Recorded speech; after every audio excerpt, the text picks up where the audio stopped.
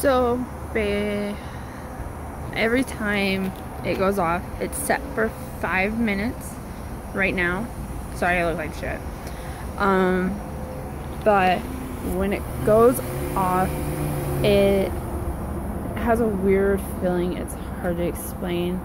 But since it's only been 2 weeks since my surgery, it's still sore.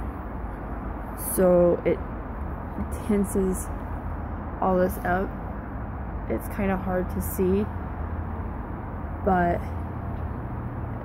this all here is all still, it's more sore now than it was, and probably anytime here soon it's gonna go off again, and you'll be able to tell. I won't be able to talk at the beginning, and then my voice will slowly start to come back. So I'm gonna try to see how long I can keep the video going so you can see that.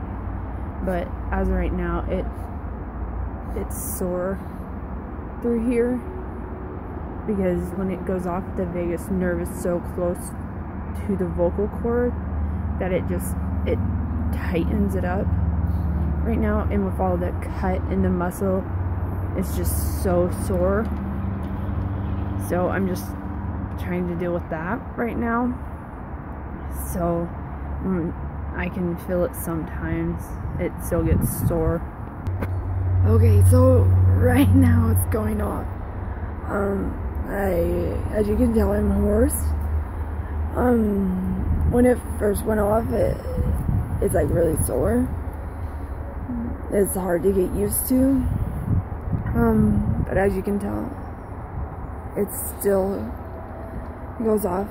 But my voice is slowly coming back.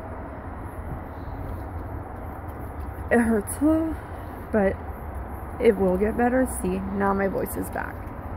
But I'm trying to keep a little video log so people kind of can tell how it is, and hopefully it gets better. In 2 weeks I go back and I get it updated so that it's not going off every 5 minutes.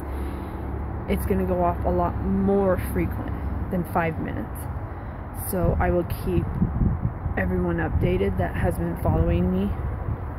So thank you for everybody that I've had support from. It really means a lot. This is a lot more important to me than some people that I have known in the past that have been there. Thanks. I really appreciate it.